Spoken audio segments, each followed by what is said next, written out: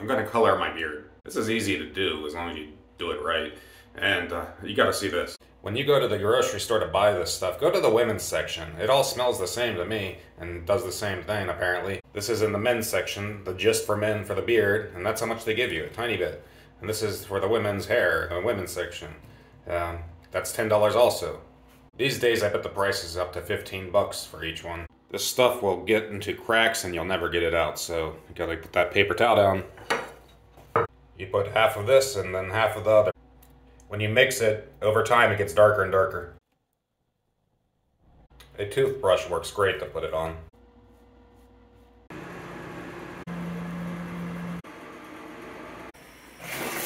Okay, that's been long enough. I'm gonna rinse with kid soap in some water. There we go. Back to my 30s look. It'll look more natural after a week in the sun.